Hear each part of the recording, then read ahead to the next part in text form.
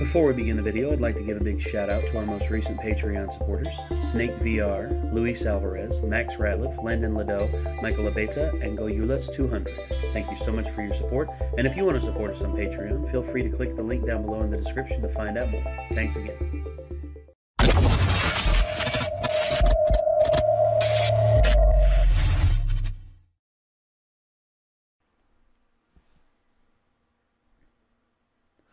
Something is strange. This is the second time that I have officially finished the first season of My Hero Academia. And, honestly, I don't mind it. You know? Because My Hero Academia is such a fun anime. It is. It's such a really, really fun, just awesome anime just to sink your teeth into. Yeah. And so far, what have you made of it? This, just from the first season alone. I've been enjoying it a lot. Like, it's one of those anime that has enough going on to keep you interested. Like, just through, like, the characters themselves and such, basically. Like, essentially, like, just making these characters as unique and cool as each of them are, it almost, like, writes itself, pretty much, it feels like. Mm-hmm. And, I don't know, like, I'm excited to see where it goes and stuff.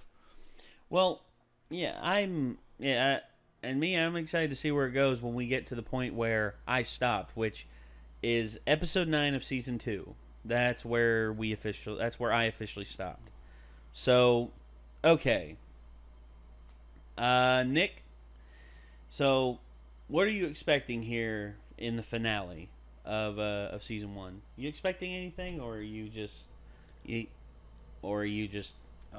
don't know, because I feel like there's a % chance it could go one of a couple ways. Okay. Either All Might is going to die, or not. And if not, I feel like he's now probably further injured, and possibly will have even more trouble being All Might. And I feel like there's also the possibility that it could be revealed to at least the class that he is not in the best of health anymore, but I'm not sure. All right. But it seems like they've basically won the fight at this point. It's just, what are the results, you know? Yeah, I get that. And that's true. That's very, very true. I mean, the fight is won, but yeah, I guess we'll have to see how things pan out. So, Prometheus is working, but silly us, we forgot that we left the monitor down at Primordic, so that's a whole thing. Anyway, we are going to be turning on the display capture. Yeah, this is going to look a little bit weird. To see into oblivion for a second. Okay. So, yeah, this is My Hero Academia, Season 1, Episode 13, In Each of Our Hearts. So, here we go. The only thing that sucks about this setup is if OBS freezes. We won't know. Oh, God, you're right. Don't. Knock on wood.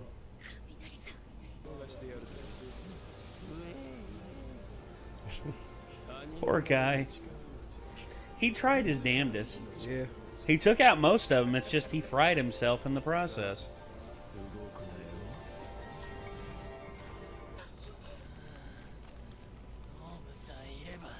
He got that 7-year itch, man.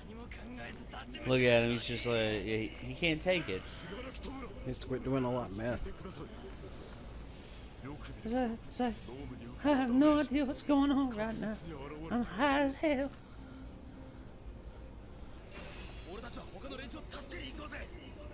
This doesn't look good. It does not.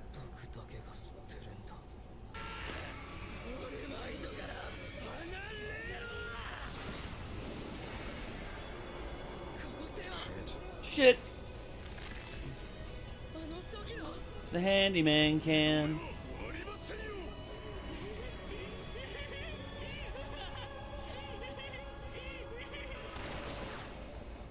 Woo! Damn.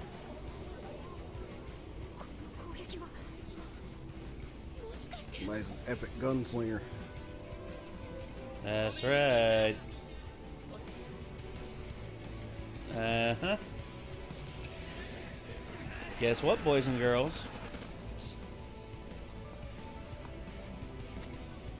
It's time for the teacher to show you what's up. I just wonder what he did. Yeah!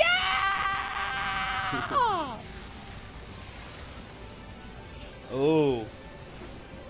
Oh. He summons mimics.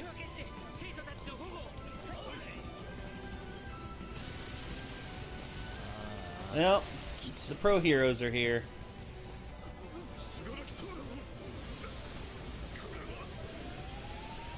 Ooh. Oh, you done pissed him off. Ugh. So every time he uses that power, his limbs always look like beef jerky.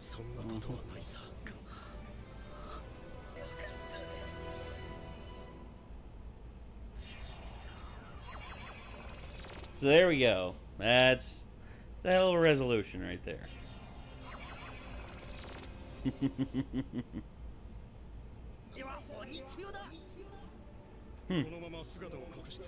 That's cool power. Yeah. I'd like to have it. I'd make a house and just be like, just make a house right there. Yes. He's got so many holes in him, I think I'm going to rename his superhero name from the Handyman to Swiss Cheese.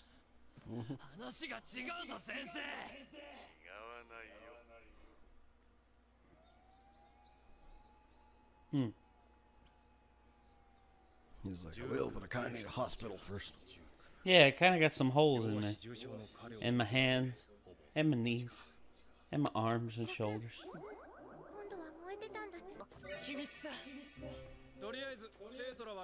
And that's why people don't want to talk to you.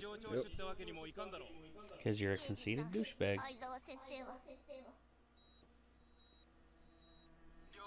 Oh, he gonna have a...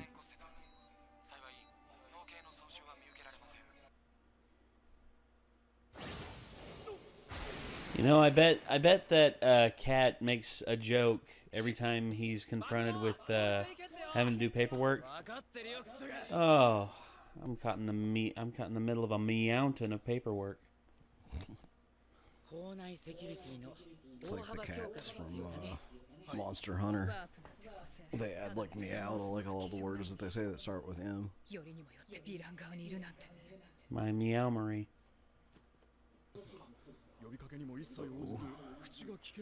Oh boy. So pretty much, yeah, it's just... yeah. Oh, she's gonna be strong, that random pair of floating gloves. Yeah. It's just funny because you know that's the only thing that she's wearing. Yeah. Just nobody will ever know. Yeah, I thought about that too. I'm just like, is she really walking around in the buff, or does she have like invisible clothing? Or is it like a force field thing? Is like a force field thing that you can't really see or do anything about? Could be just like an active camo type deal. Maybe. Okay, so here we go. A little bit of a after credit scene.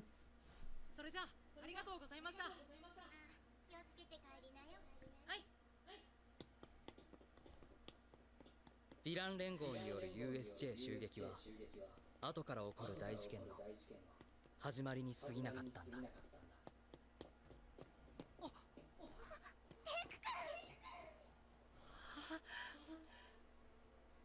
でもこの時の僕にはそのことを知る由もなかった。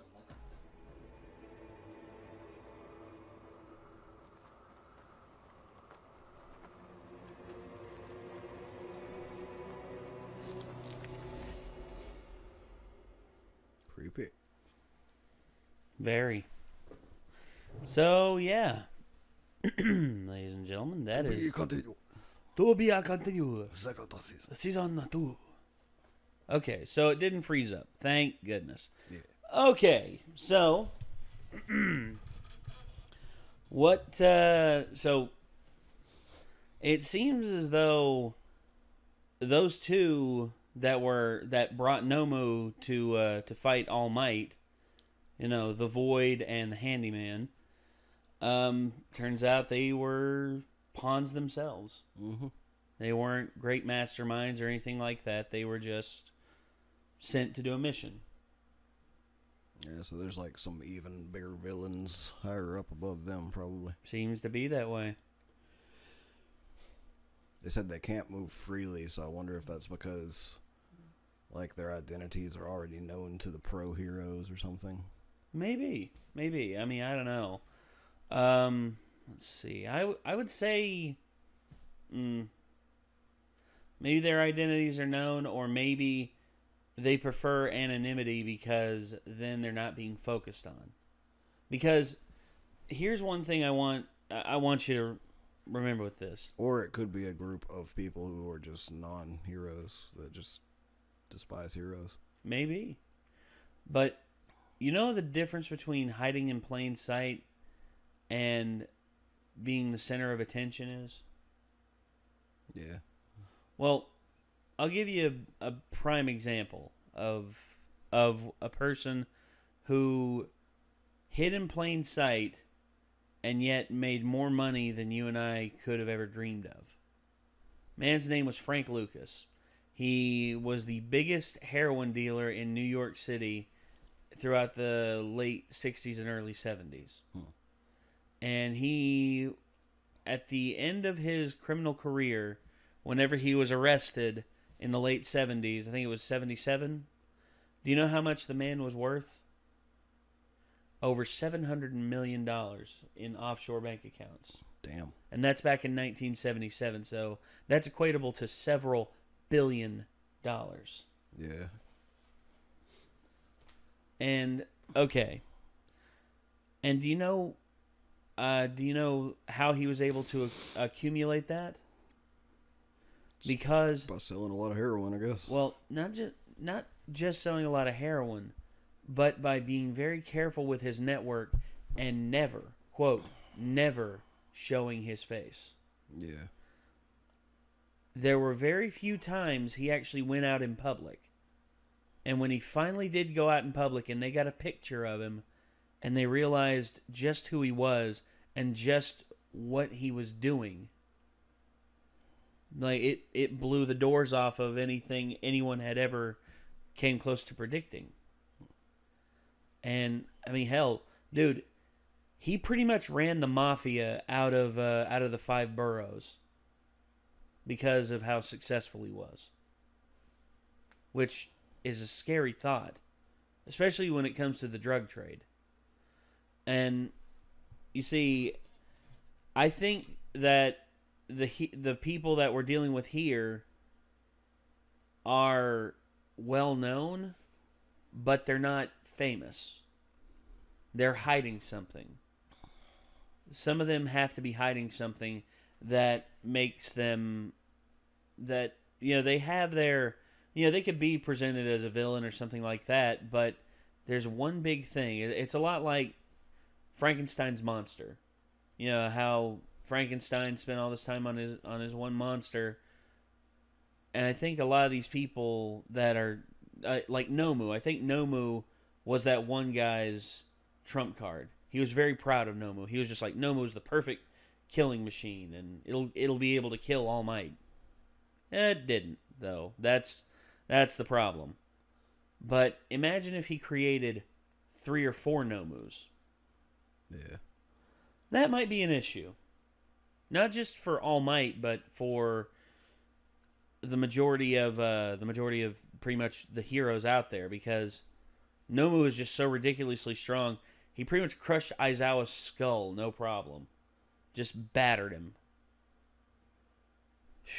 I shudder to think of if they released multiple Nomus that were just as strong as that one. That's a scary thought. Phew. All right, well, ladies and gentlemen, this was My Hero Academia. This was Season 1, Episode 13, In Each of Our Hearts. This was the season finale of Season 1 of My Hero Academia. If you all enjoyed this episode and can't wait for us to watch Season 2, then feel free to click the links down below to our Discord and our Patreon. Or if you're watching this on Patreon, we greatly appreciate your support. But if you are looking for to watch the full versions of this, they are available on our Patreon. So feel free to do that. So I guess, until next time, signing off, I'm Nate. I'm Nick. And we will see you later, everybody. Peace out.